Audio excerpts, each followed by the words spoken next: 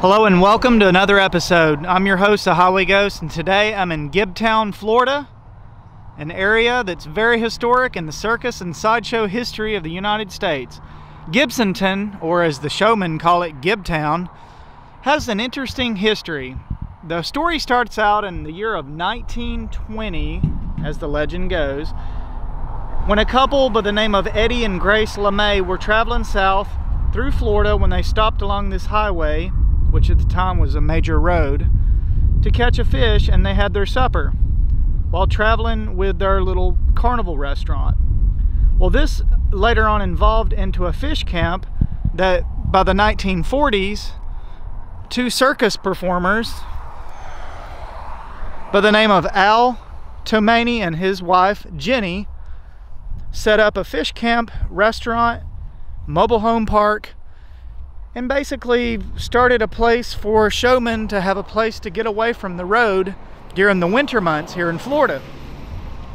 Well, Al Tomaini was the giant, a man that stood 8 foot 5 inches tall, and his wife was the living half woman. And Jeanie was only 2 foot tall and didn't have a body from the waist down. Now they were booked as the world's strangest couple, and they pretty much founded Gibtown. I mean, I know it was around 1943, I think it was, when the couple came here, but located right along the Alafali River was Gibtown's giant camp.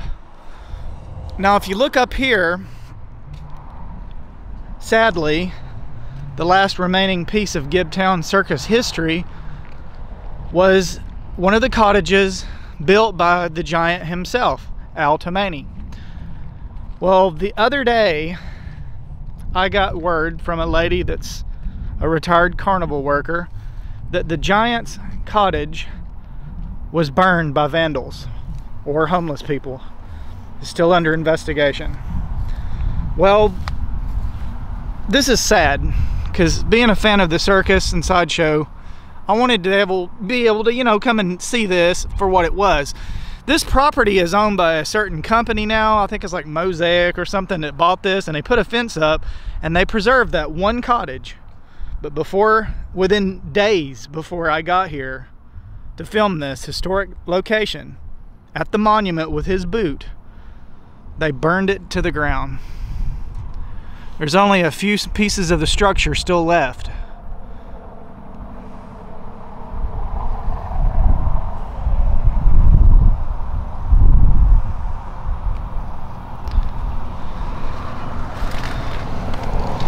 So let's walk up and see the giant's boot, which is a memorial to Al and Jeanie, and also the remains of the last cottage that served as part of the giant's camp, or the giant's fish camp, that Gibtown was so proud of.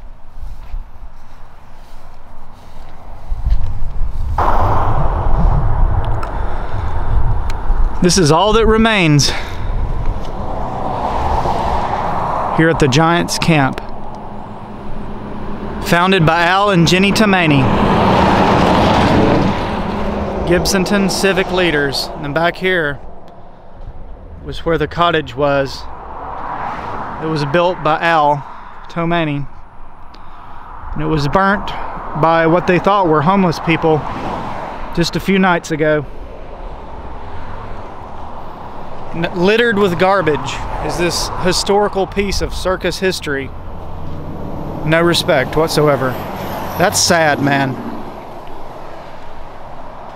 And until today, you can still cruise around Gibtown and you can see carnival rides and vending, like food trucks and stuff like that, sitting all about on people's property. And there was actually a law passed that give the showmen the right to have both exotic animals on their property and also give them the right to store and house circus equipment, because Florida has some strange zoning laws. But that is forever past for these people that still work the Midway. I wish I could have came here and walked around back in the 60s, and I mean, you would have seen Priscilla the monkey girl and her long flowing hair that covered her body, and her husband the alligator man. You would have probably seen Lobster Boy, Grady Stiles Jr. You'd might have bumped into Ward Hall, the ringleader and the last of the showmen. Sadly, he's gone too. And you would have saw Al and Jeanie working out here at their fish camp, taking care of their property and helping the show folks have a place to relax. Gibtown's not what it used to be, but for everybody that's a fan of the circus and the sideshow, you can still at least come and visit the monument. Now the boot that you see up there is a replacement because the original Giant's boot, it fell into despair and they took it down and they made one that, you know, is a little bit better, because I'm assuming it's probably concrete.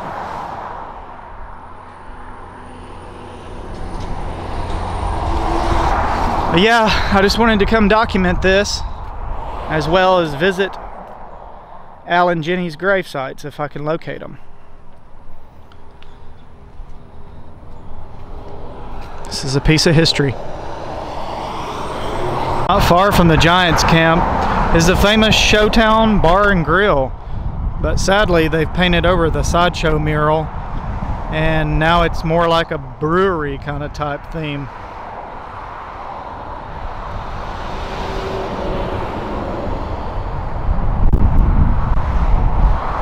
Yeah, this is where the circus folks hung out.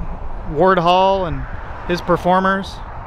Everybody from the Lobster Boy to the famous Lizard Man from Hell's a Poppin'. They've all been here, so this is a piece of show history. They've took the murals out inside as well, so there's really no point in even going in. Sadly, I'm on the tail end of the circus. But I can say I was here. 2022, things have changed in Gibtown. Another shot of the famous sign around back.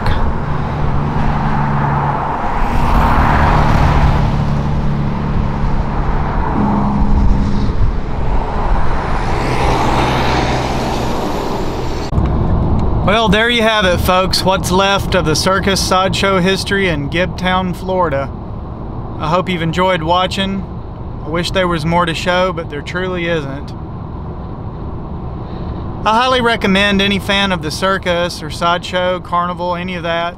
If you want to know the history of this area, the best way to do so, besides reading the books on it or watching YouTube videos, is to actually visit the Showman Museum located across the river from Gibtown in Riverview, Florida. I got a video on that you have to check out. Well, until next time, I'm the Highway Ghost.